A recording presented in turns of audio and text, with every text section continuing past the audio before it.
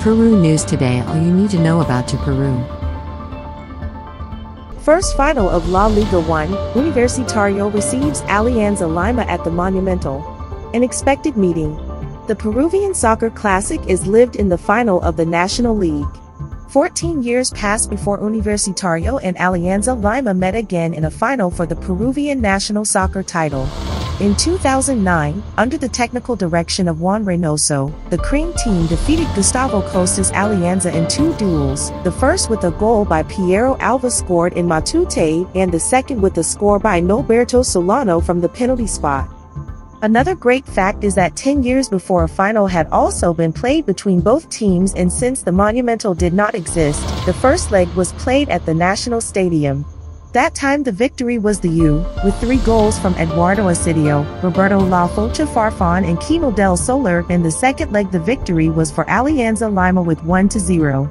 However, the championship ended with a global score of 3-1 that handed the title to Universitario. In total, in the finals they have played 6 games, without draws, with 4 victories for the U and 2 for Alianza Lima. For this edition, if we take this background into account, the tie could be ruled out. How does University arrive? Universitario arrives at a new edition of the Classic as the brand new winner of the closing tournament, with a more than overwhelming home streak.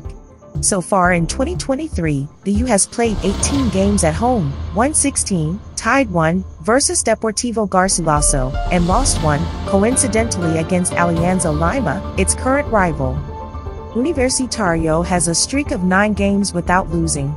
Their last loss was in Tarma against ADT on August 16 by 2-0. Since then, the Creams have won 5 wins and 4 draws. They have scored 14 goals and conceded only 4. Fasadi's team has become solid in defense, and in attack it has relied on the effectiveness of Edison Flores, Luis Urruti, and Alex Valera, the latter becoming the top scorer of the season with 15 goals. For its part, of the last 11 Cream goals, 7 are distributed between El Reyes, 4, and Urruti, 3. If you are a Cream fan, you know that 4 consecutive home games have passed without the U conceding goals. The Cream win pays 2.10, while if the U scores the first goal of the match the fee is 1.70. On the other hand, if you think that the Cream wins by 1 goal difference, the odds are 3.66, and if you bet on Flores scoring a goal at any time of the match, he pays you 2.50 times the amount bet. How does Alianza Lima arrive? The Intimates have gone 14 games without losing. The last defeat was on the 3rd closing date against Sport Boys at the Nacional, adding 8 wins and 6 draws since then. What's more, with Lariera as coach he remains undefeated after 12 games with 8 wins and 4 draws, also with 14 goals for and 4 against. Of those 14 blue and white goals in the Lariera era, 8 were from the pirate Hernan Barcos, which makes him the most dangerous man in Alianza facing the 3-time championship.